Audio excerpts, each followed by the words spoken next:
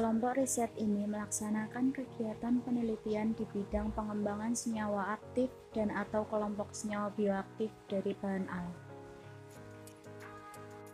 Berdasarkan keputusan Dekan Fakultas Farmasi Universitas Jember, kelompok riset ini disahkan pada tanggal 9 April 2018 dengan nomor 967/UN 25.13/LL/2018.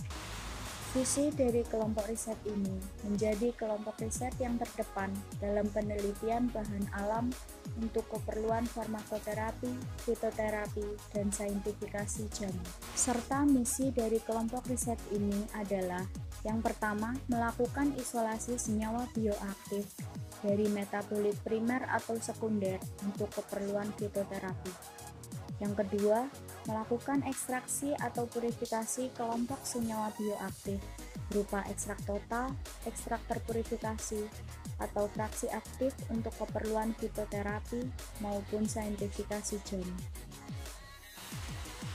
Kelompok riset ini memiliki tujuan mendapatkan senyawa bioaktif dari metabolit primer atau sekunder dari tanaman obat, hewan, mineral, maupun mikroorganisme untuk keperluan farmakoterapi.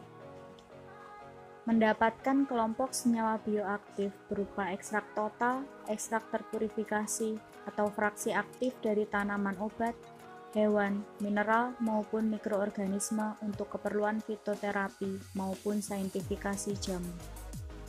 Kelompok riset ini diketuai oleh Apoteker Endah Puspitasari, SFAM MSc, dengan anggota Apoteker Indah Yulianingsih, SFAM MFAM, Dr. Apoteker Nuri, SSI MSI, Apoteker Siti Muslihah, SSI MSc, Apoteker Bawan Triatmoko, SFAM MSc, dan Apoteker Dewi Dianasari, SFAM MFAM.